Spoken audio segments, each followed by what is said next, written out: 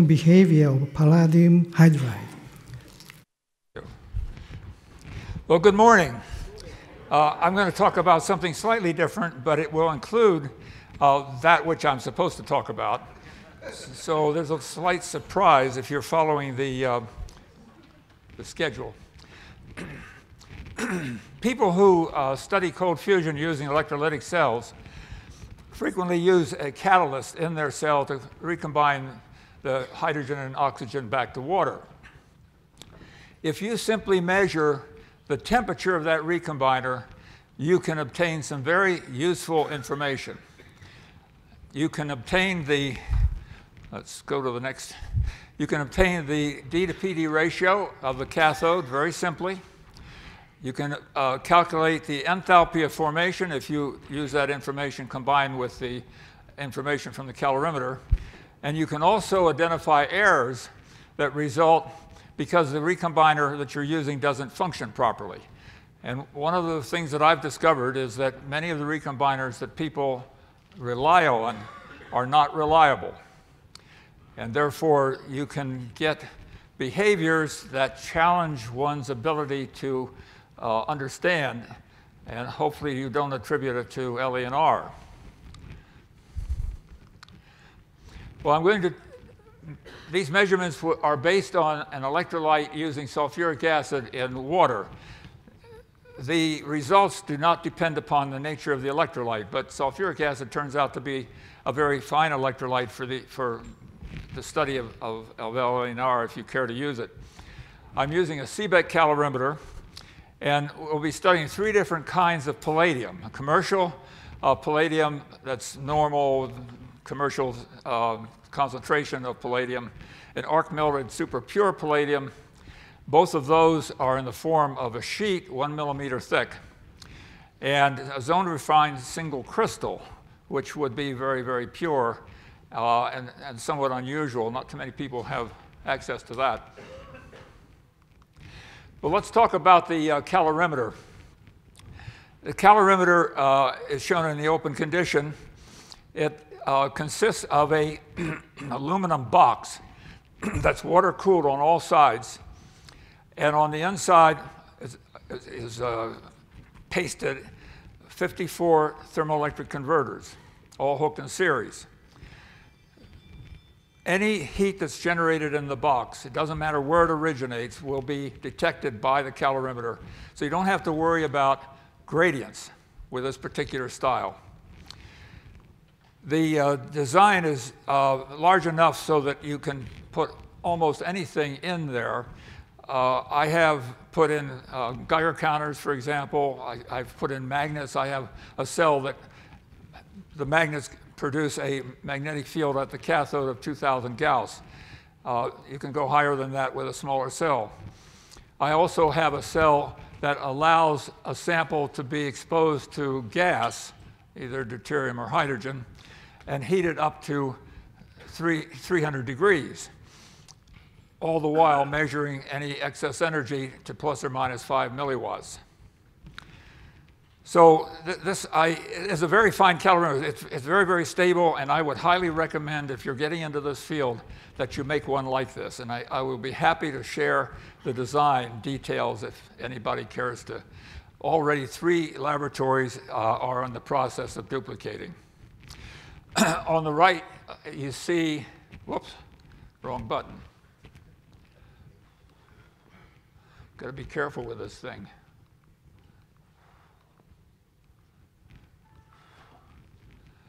On the right, let me do it this way. This way I won't mess it up again. This is an oil reservoir at a balance. Any gas that is generated in the cell is communicated to this oil, and that's weighed, which allows measurement of the orphaned oxygen generated by the loading, and gives another method of determining the D to PD ratio that's independent of the value obtained from the recombiner. The cell consists of a Pyrex cell around which is wrapped resistance wire that allows the temperature of the cell to be changed independent of applied electrolytic power. The cell contains 300 milliliters of electrolyte, and the calorimeter doesn't care what the cell looks like. So you can have any shape or size you care to have, and you will get the correct answer. Inside the cell is an RTD to measure the temperature of the electrolyte. This is the anode, which is platinum. Inside is the cathode attached with a plastic clamp that allows the cathode to be removed very quickly. And this is a reference electrode for measuring the open circuit voltage. The important part right here for the talk today is right here. This is the recombiner, which is a cloth of carbon on which is deposited finely divided platinum. It's very effective in recombining the gases back to water. Inside this tube is another glass-covered RTD to measure the temperature. Any gas that's generated within this cell has to pass by the recombiner to go out and go to the oil reservoir. The calibration is done by applying power to the heater, but you can put power in any form whatsoever. I've used light bulbs, I've used electrolytic technique. It doesn't matter. The source of energy in the CBEC makes no difference. So in this particular case, the calibrator is done automatically by stepping up in value until I reach the top, which produces a temperature of about 85 degrees. It's the highest I wish to go. And then it goes back down in between the points that were made going up. 90 minutes is required for the calorimeter to reach equilibrium. And so the first point and the last point, which superimpose here, were made about 36 hours apart. If we look at the residual, this is the difference between the point and the least squares line. You can see that the residual fluctuates in a very random way within a band of about 5 milliwatts over the entire range.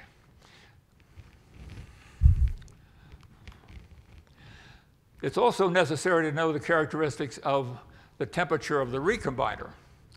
This is measured by applying electrolytic power to a platinum cathode so that there is no loss of hydrogen. All the hydrogen and oxygen now has to be recombined and produce a suitable temperature at the recombiner.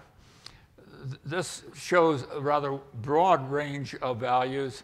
This is closer to the value that I'm actually using, which is this right here, 0.1 amp. And you can see in both cases, the relationship is very linear between the amount of gas that has to be recombined and the temperature that results. Two measurements are made that are important. One, of course, is the excess power based upon the calorimeter and its calibration, and the other is the recombiner temperature. These two pieces of information are the only piece of information that are used for the purposes that I'm describing today. Now, right away, you can see that, and I should point out, too, when I turn on the electrolytic power initially, after the calorimeter has reached equilibrium, I'm also applying power to the heater that is equal to the power that will be applied by electrolysis. And so when I turn on the electrolytic power, I turn off the power that I'm applying to the heater so that the calorimeter remains in equilibrium. So I can start taking data almost immediately without the calorimeter having to wait for the 90 minutes. But you can see immediately that there are three basic regions to the loading characteristics. And this basic shape is true of all materials. It only the details change. This is how palladium loads when you react it in any cell. So you notice that initially that the electrolytic power is constant, and notice that it's negative. And the reason it's negative is it requires more power to decompose the water than you get back when the hydrogen reacts with the palladium. And this is that difference. And so it's negative to start with, but you notice that it's constant. The recombiner temperature is also constant. That's saying that all of the hydrogen that's being made available is going into and reacting with the palladium. But at some point, that efficiency starts to fall off, and you can see that the result is that the measured power starts to rise towards zero, the recombiner temperature starts to rise, and at some point, the recombiner temperature reaches its maximum value and is constant. In this region, every single atom of hydrogen is rejected now by the palladium. That's not quite true. Some go in and come back out, so there's no net reaction taking place.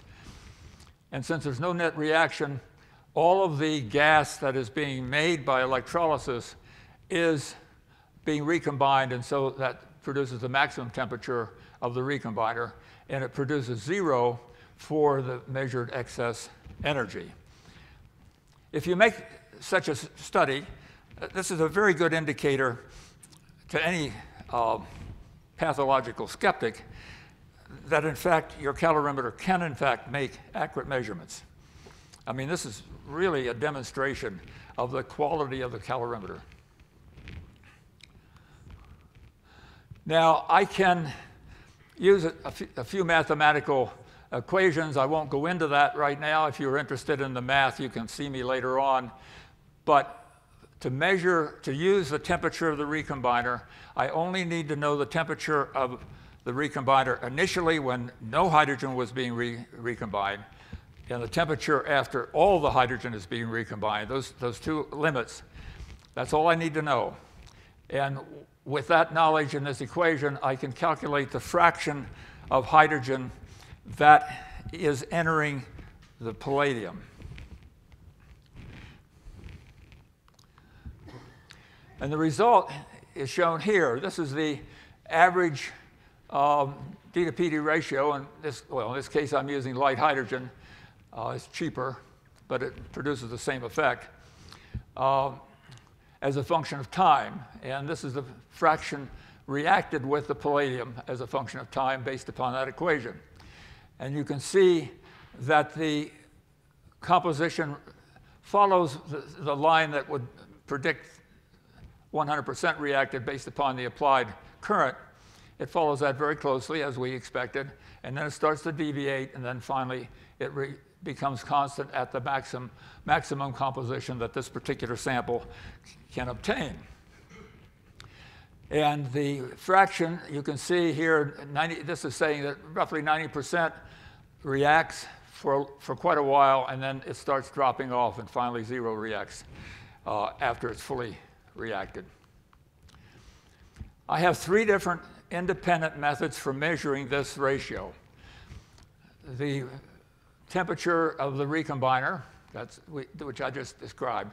The orphaned oxygen technique relies on the fact that when hydrogen reacts with the sample, oxygen is left behind, so-called orphaned, and that oxygen pressure builds up, is communicated to the reservoir, the oil is displaced, I weigh the oil, from that I can calculate how much oxygen, how many moles of oxygen, and I can convert that to the number of moles of hydrogen, and thereby get, in real time, every minute in fact, values for that ratio.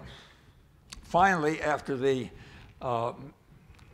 sample has reached saturation, I can take it out and within 1 minute place it on a 5-digit balance, watch the loss of hydrogen, extrapolate that back to 0 time using the square root of time.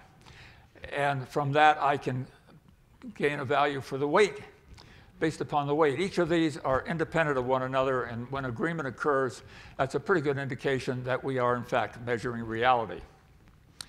It's interesting, though, that this does not always match, and there are occasions when you get differences between the different measurements. those reveal processes that are truly abnormal, and I don't have time to get them into them today, but it says once again that every time you look at palladium, you see something weird. I mean, LENR is just one of those characteristics that we happen to be fond of, but there are other weird behaviors.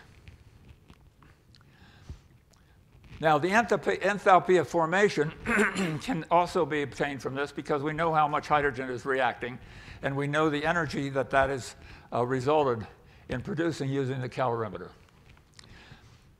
But before I show you my data, I'd like you to see what the literature shows. There are 3 measurements reported in the literature for the enthalpy of formation as a function of composition. And this is done by placing finely divided palladium in a calorimeter. They will load it and deload it 10 times in order to activate the surface so that it loads very quickly. And then they will apply a known pressure, and that will result in a characteristic composition. And in that process, energy is given off, and they measure that energy and report it as enthalpy of formation. And so you can see when in the alpha phase, the enthalpy of formation is rather low. It's fairly constant in the 2-phase region. And then it shows a slightly weird behavior in the single-phase beta phase, dropping down in this manner. This other curve is the pressure, and it shows the characteristic increase in pressure. Now we can compare the 3 measurements. This particular one is the straight line. The same researcher produced another, did it again with finely divided palladium rather than foil, got essentially the same result. Flanagan also used foil, but he reported his points so I could fit them with another equation. What we want is the slope. You see, this number here is the total that would result from adding hydrogen to pure palladium, resulting, let's say, in this composition. I would like to know what energy would result in going from here to here. In other words, the slope of this curve. And it's very interesting to note that that slope is negative. In other words, if this is a straight line, it means that once you enter that region of composition, the reaction with hydrogen is endothermic. It is not exothermic. In other words, energy is required to put hydrogen into the lattice. In other words, there's anti-bonding. There's a rejection of the hydrogen taking place. And if it's a straight line, then it's a fixed number. In the case here, this can be fit by a quadratic. The slope goes from about 0.6 kilojoules per mole plus, this is exothermic, to 103 minus at the other composition. Anyway, so this is the literature, and these samples are in equilibrium, and so and they all agree very nicely. So the question is, how does that fit with what I see? This is the same measurement of these 3 different materials, each one loaded, and measurements made as a function of atomic ratio. And these are the data points shown in the previous slide. So you see that my data really is rather close to what's in the literature. However, the behavior of the alpha phase is quite different. I'm seeing a very large enthalpy of formation, whereas they saw a very small one. Well, what could be the cause of that, other than just simply sloppy measurement and error? Let's do the same thing they did. Let's load and deload repeatedly. Now, we know that when that happens, weird things happen to palladium. The volume expands, the shapes change, the basic characteristics change, and that's one of the problems that we have in this field, that if you load and look at and then deload and reload again, you're not looking at the same sample. You're not looking at the same characteristics. You're not looking at the same properties. And so it's very difficult to reproduce a measurement because the sample nature keeps changing. And you can see the way it keeps changing. The enthalpy of formation of the alpha phase steadily drops as that process is imposed. The beta phase, not so much. So let's look at the slope. Let's look at essentially the bond energy that this represents. The original one was fairly high for the alpha phase. The beta phase is not affected very much. But when you do many of these loadings and deloadings, this is after 6 of them, the enthalpy of formation of the alpha phase is reduced to that value which was measured by the other studies. So in other words, I can reproduce what's that? 4 minutes? I can reproduce what they saw simply by loading and deloading. I can do that same thing by rolling. In other words, if I load and then make this measurement, deload, and then roll the sample so that it is half the thickness, nothing else has changed, I get this characteristic. So the distortion of the bonds that results from deloading, from rolling rather, and from deloading is similar. And you can see here the difference between the original sample and the rolled sample all manifests itself in the alpha phase. The beta phase is hardly affected at all.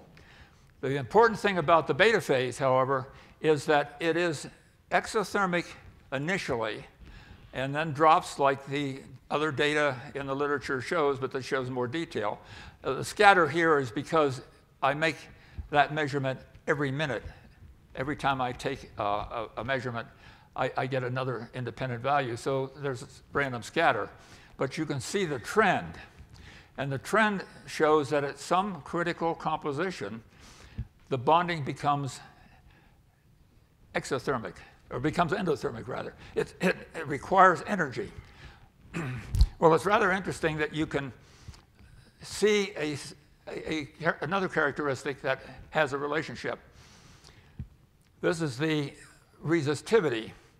And as you can see, the resistivity increases as you add hydrogen to the beta phase until a critical composition is reached, and then it starts dropping very rapidly. That composition corresponds very closely to where the bonding becomes endothermic. The explanation that I can offer is that the bonding in this region, which is exothermic, results from the electron that goes with the hydrogen going into the 5s level of the palladium, producing a bond, an attractive bond. But at this point, those states become saturated, and now the electron goes into the conduction band where it is non-bonding. And that non-bonding characteristic shows up as a negative energy. That is, it requires energy to put it into that state. Now, all of this is very, very important to theory and understanding of LENR. But unfortunately, I don't have time to go into that. It would take another hour or two, and no doubt bore most of you to death. But recognize that this does have a direct bearing on theory, and theoreticians need to take this into account. So let's summarize very quickly. The addition of hydrogen to beta palladium hydride above about 0.75 produces increased non-bonding between the palladium and the hydrogen as added electrons enter the conduction band rather than bonding orbits. The measurement of the recombiner temperature allows the ratio and the bond energy to be determined, and it's a trivial measurement. I mean, I didn't hit upon this until fairly recently, and I keep kicking myself because this is so easy now. The loading behavior shows important information about the loading mechanism, and so it's really worth following this loading in detail. And the bond energy gives information about the mechanism and how it might function. The stability of the alpha phase is very sensitive to purity and treatment, but the beta phase not so much. Now, the role of the alpha phase in LENR is still somewhat ambiguous. Thank you very much.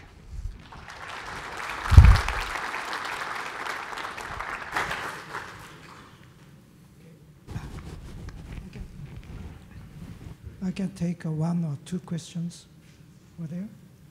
So, I enjoyed your talk a lot, and I'm a fan.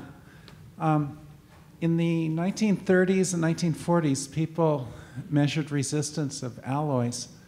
And if you go from a pure to a mix to a pure the other one, as a general trend, the resistance goes up and comes down. And in those days, the resistance curve for alloys was interpreted in terms of order. You're not interpreting the alloy for hydrogen palladium in terms of any order effects here. That's true. I'm not. I'm relying on what I might call conventional chemistry in terms of the way in which the electrons are interacting. Now, order will certainly play a role in resistivity. I'm not denying that. But in this particular case, I think we can explain it without having to impose that particular aspect. Dr. Storms, I thought you were going to talk about loading and deloading, and I made this visual aid for you. Wow. All right. Looky here. See, if you give a talk about loading, this is what you get as a reward. That's the best reward. And this will be a lot more comfortable to wear than what I'm wearing now. Thank you, Ruby. Do you have an estimate for the rate of desorption? Yes, I can measure that, and it is characteristic of the material. It has a rate over a range. Some samples don't deload at all. It's rather amazing. For example, the single crystal material. You load it up to 0.8, take it out, and it just simply sits there. It does not deload at all. Other samples will deload fairly rapidly, and if you leave them out very long, they'll almost go back. Well, they'll go back to about 0.6 and then stay there. But the deloading characteristic is really very, very important because that deloading is occurring during electrolysis as well. And that aspect of deloading you can't do anything about by altering the surface characteristics. So you want to try to avoid whatever mechanism is causing deloading normally out in the air. And that deloading is unaffected, by the way, whether it's an acetone or whether it's an electrolytic cell. It has the same characteristics and the same rates, so long as the electrolysis is not taking place. Well, I'm sorry. Relative time scale, a few minutes, seconds, hours, days? Well, it's very, let's see, the slope is such that it will deload, let's say if it's at 0.8 to start with, in 7 minutes, which is what the time I use, it'll go down to maybe about 0.75. It doesn't change a lot, but if you use a 5-place balance, you can measure it to 3 significant figures and get a very good number. Yeah, thank you. Since the time is over, I just take one short question. Ed, thank you for that presentation. Do you think the change of slope in the enthalpy of formation of the palladium hydride is related to occupancy of the tetrahedral sites within the metal lattice? No. I mean, tetrahedral sites can be occupied, and they certainly are occupied temporarily during diffusion. Whether they're there as a steady occupation, that would change the composition effectively, because there would be places where it could go other than where you expect it to go. And if you have that kind of occupancy, you would expect it to increase as you get closer and closer to the saturation limit, in which case the H to PD ratio should exceed 1. I have never seen it exceed 1. Also, people use neutron diffraction and using deuterium can see it. And there's some evidence that there might be some minor occupancy, but I don't think it's a major characteristic of the material. Okay. Thank you very much. Thank you.